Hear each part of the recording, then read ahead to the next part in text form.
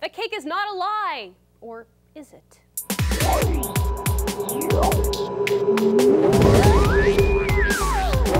Welcome back to Fact or Fictional, the show where we look at cool tech and science from your favorite movies, video games, books, and comics, and ask, is this really possible? And if not, why not?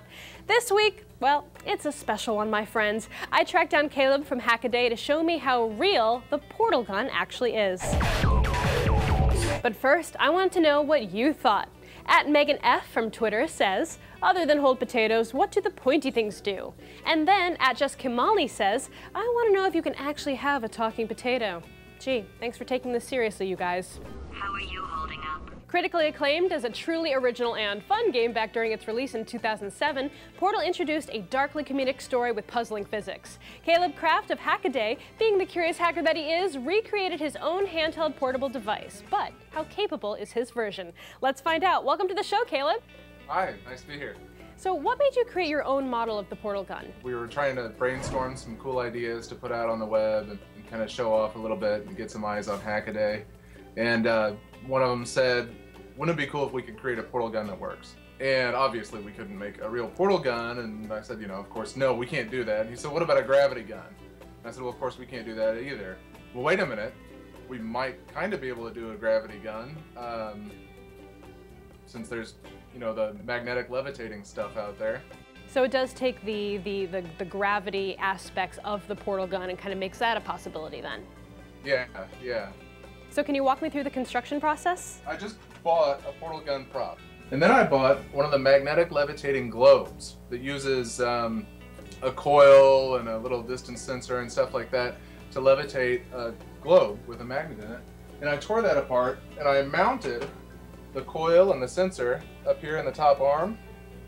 I had to reinforce it all, and I fed the wires all through, and the circuit boards are all mounted inside here.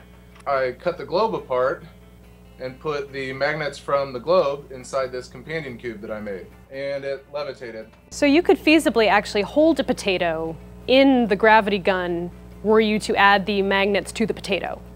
Yes.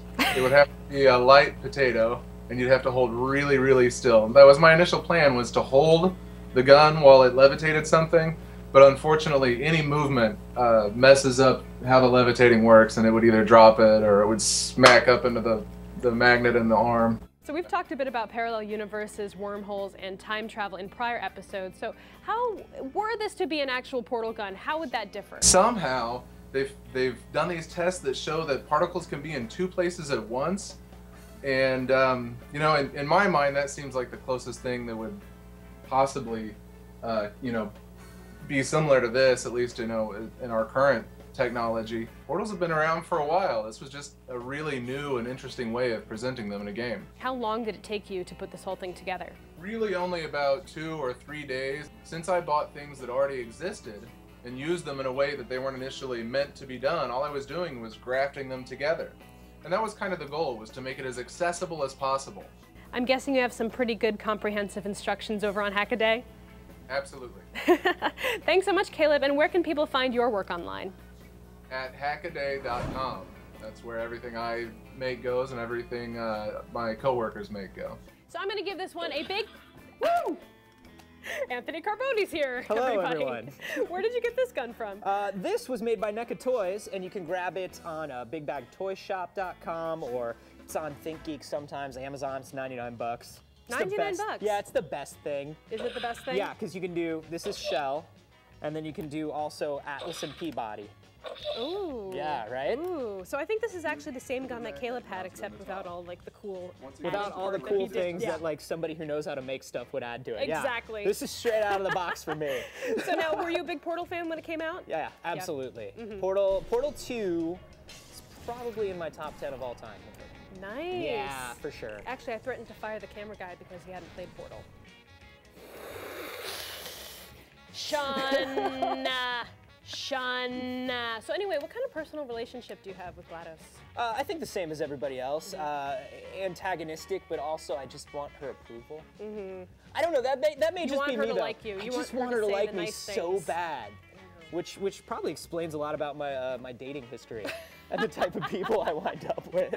So as much as we both want this gun to actually be real, the science just isn't there yet. Says who? Says science. So we're gonna have to give this one a big fat fictional, unfortunately. I'm not a potato. I'm just not a potato.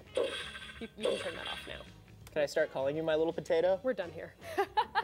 Hey, do you want your face on Fact or Fictional? Send me a video response letting me know what tech you want to see right here on the show. And if it's tricky enough, you might see yourself on a future episode. Until next week, I'm Veronica Belmont, and this is Fact or Fictional on TechFeed. Be sure to subscribe to see all of our brand new shows. I'll see you next time. No! Look, I can do a first-person shooter character run. How long do you think it'll take before we either conclusively figure it out or conclusively write it off?